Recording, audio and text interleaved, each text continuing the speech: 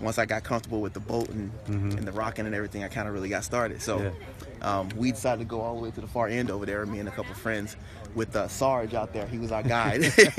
So he took us all the way over there, and they kind of came back a little before me, but me and Sarge stayed out a little bit longer and enjoyed it a little bit more, and it was very peaceful, very, very nice out here. I love it. Yeah. I can't believe how close we are to the city. I know. So he was telling me about a couple of other kayaking places, even one in Stockton, one in Lodi, that I could get on board with if I like doing it, and I do. So go home and get the wife. You got a new hobby. Yes.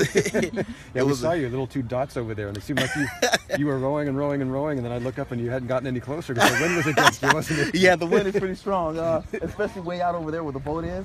It took us a little while to get back out into the middle, but when we got in the middle, it was just kind of floating. So, but it was fun. Yeah, I've had an amazing time so far. Good. Great.